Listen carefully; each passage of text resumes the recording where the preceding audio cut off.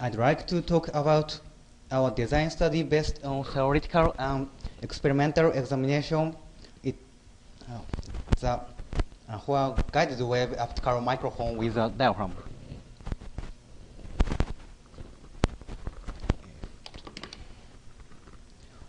Here is outline of this talk. After a brief introduction, I'll show the microphone structure and its principle of operation. Then I'd like to talk about two main topics: the design guideline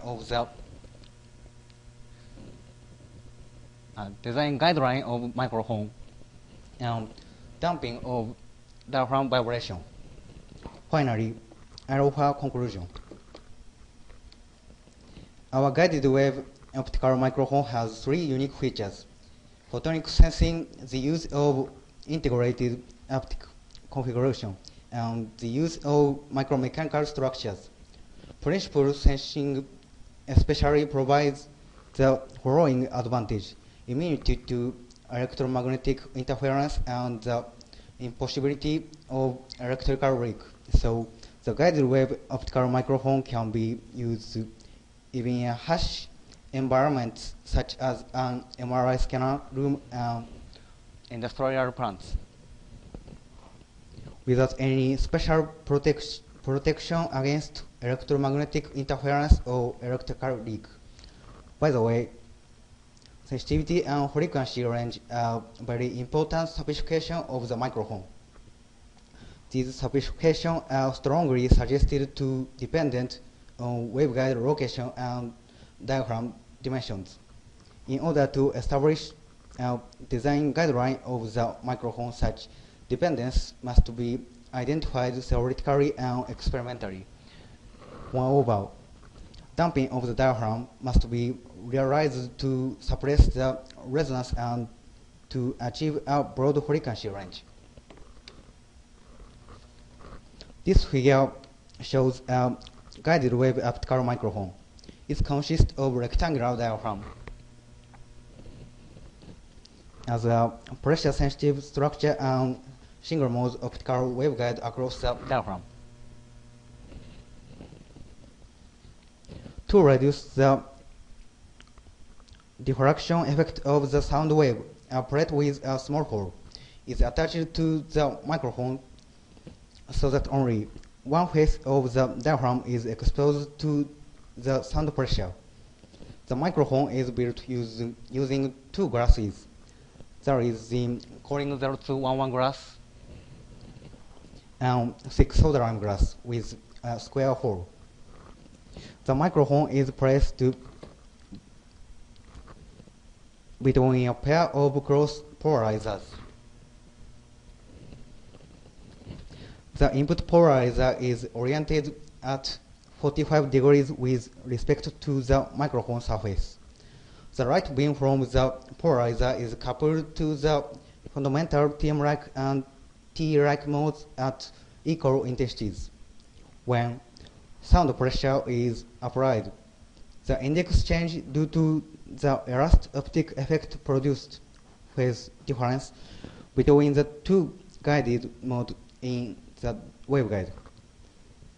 The phase modulated light is finally converted into intensity modulated light by the output polarizer.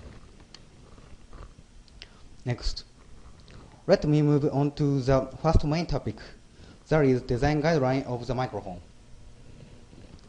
The topic consists of three parts: sensitivity, resonance frequency, and a helpful chart diagram to design the diagram. Sensitivity is dependent on waveguide position since the induced strain is not uniformly distributed. Also, sensitivity is related to the diaphragm dimension because rigidity of the diaphragm is a function of its side length and thickness. Determination of these dependence is important to establish a guideline for designing the sensor.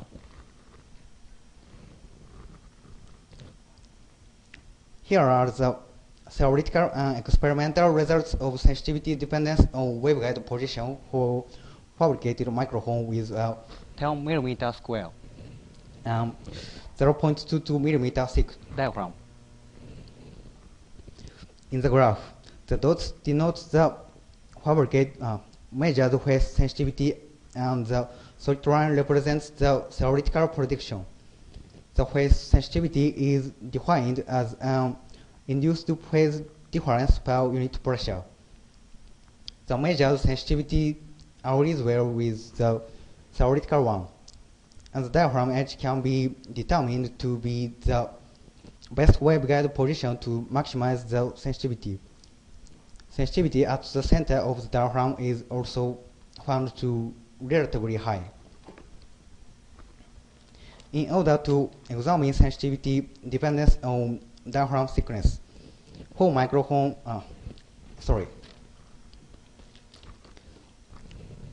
the left-hand figure shows calculated and measured sensitivities as a function of the diaphragm thickness. From the figure, the measured sensitivities agree well with the theoretical sensitivity. The slope of this line is -2 in a log-log graph, so that phase sensitivity is found to the inversely proportional to the square of the diaphragm thickness. In the right-hand figure, calculated and measured sensitivities shows as a function of the side length of diaphragm. The slope of this line is 3 in a log-log graph, so phase sensitivity is found to be proportional to the cube of the side length of diaphragm. Here are brief conclusions regarding dependence of sensitivity and resonance frequency on diaphragm dimensions. Regarding resonance frequency, which limits the frequency range of the microphone, I'm sorry that I can't show detail due to the limited presentation time. But according to the results, the resonance frequency is found to be proportional to the diaphragm thickness and inversely proportional to the square of the side length of the diaphragm. These findings provide a useful chart diagram when designing a guided wave optical microphone, which can be seen in the next slide. You can see an example of our original chart diagram here. This diagram is valid for waveguide position at the center of the diaphragm. In the figure, calculated trajectories of equal sensitivities are shown as solid line on the side length thickness plane. Also, calculated trajectories of equal resonance frequency are shown as dashes. Using this diagram, diaphragm dimensions can be determined from the desired sensitivity and frequency range. To design a microphone of which sensitivity and resonance frequency are 1 mil-radian per Pascal and 10 kHz respectively, you first must find the line corresponding to desired value. From the intersection of the two lines, the side length of diaphragm can be determined to about 5 mm, and diaphragm thickness is about 30 micrometer. Let me move on to damping of diaphragm vibration. Now, I'll give a brief review of suppression of resonant vibration and some experimental results. Frequency response is an important specification of microphone. Without damping, resonance generally appeared in frequency response as this black line. So output signal is emphasized around the resonance frequency in order to obtain broader flat frequency response. Damping of the vibrating plate is essential to properly suppress the resonance like this red line. In conventional condenser microphones, squeeze film air damping is often used as a damping mechanism. In this damping force is yielded by a change in pressure of the air layer due to viscosity of air. In this study, squeeze film air damping was introduced, and its effect was considered for microphones with different thickness of the air film layer. The graph on the left side shows a transient output for a microphone with air film thickness of 0.2 mm after the applied sound was momentarily turned off. You can see a decaying sinusoidal signal due to the damping effect. According to the curve fitting, the damping ratio was evaluated to be 0.027, although it is quite smaller than the optimized value of 0.707.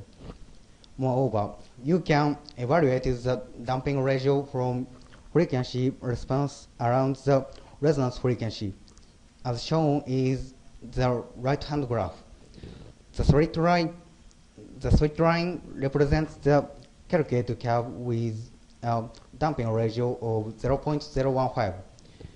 Since the curve agrees well with the measured data, damping ratio is evaluated to be 0.015. Evaluated damping ratio for several air film thicknesses are shown in this table. Damping ratio was found to increase as air film thickness decreases, similar to the rough theoretical prediction that the damping ratio is proportional to air film thickness. Here are the conclusions from this talk. Thank you for your attention.